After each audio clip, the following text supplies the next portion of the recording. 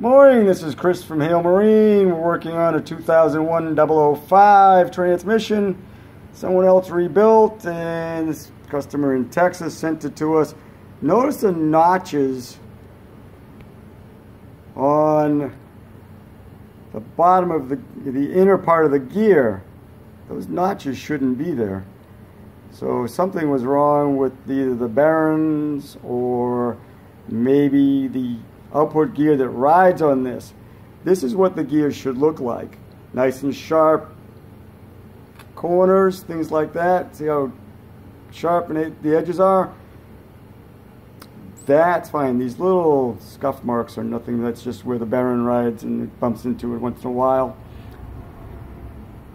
If you have any questions on any transmission, give us a call.